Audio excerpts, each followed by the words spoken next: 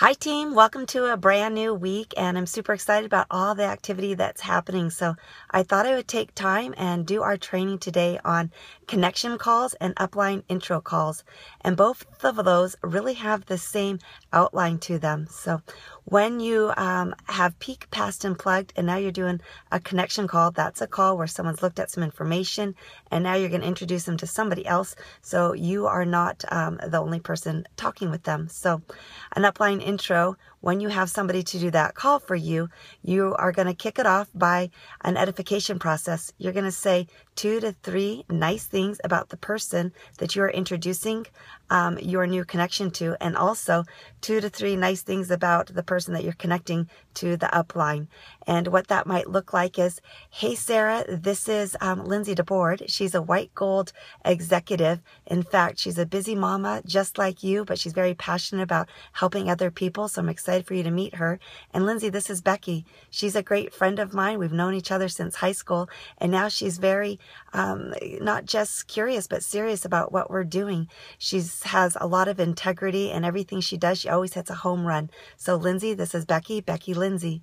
So that would be the edification process. And then if you're the leader that's taking the call, at that point, then you would say, hey, Becky, super glad to meet you. In fact, you're partnered with an amazing person with Lindsay. Everything she does is wholehearted as well. And so I know she's going to want to see you be successful at this thing, no matter what you decide to do with it. But I would love to ask you what you're passionate about in general. What do you do on a daily basis? What do you enjoy? And what are the things that interest you most about the information that you've looked at? And then after that, I'd love to share my story with you so you can know just a little bit more about me. Would that be okay? And then you let them answer the question. So pause and listen, and be a good listener. You're collecting intel. You're finding information that you're going to be able to match up, find some common ground so that you can really help them and give them the right information that they need to know. And then after that, then you go ahead and you share your story. You know, keep it just about anywhere from, 10 to 30 seconds, short and sweet, but hit the highlights. I typically like to say, before Zisha, this is the way I was feeling. And then after Zisha, this is what I have found that has been different in my life, both physically and financially. And a lot of these things are also in the story going to talk about things that maybe they spoke about too and their interests. So after that, I ask them what they like best about the information that they saw. And then I ask them if they know enough to get started now. And if they do, great. And if they don't, I just ask them simply, so what questions do you need answered in order for you to start today? And then I just listen. And it's very important to just pause and actually let them answer the question. And so after I take a couple questions, or maybe they don't have any questions, then at that point, I just say, perfect. So would it be okay if I broke down some of the packs for you so that we could get you entered in the system and get you in the back office and get your things shipped off to you? And typically they'll say yes. And so then I break down the small, medium, and large pack.